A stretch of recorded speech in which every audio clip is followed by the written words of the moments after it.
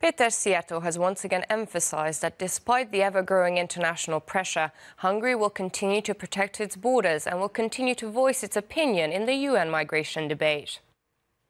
It would threaten the basis of our existence if the United Nations succeeded in convincing member states to recognize migration as a fundamental human right. This is what Peter Szijjarto said in Geneva. The Minister of Foreign Affairs and Trade pointed out that it would allow anyone at any part of the world to migrate into any country of their choice without being restricted or controlled. Illegal border crossing would no longer be a crime. This would not only mean security, but serious social risk too, said the minister. This attitude of the United Nations is extremely dangerous.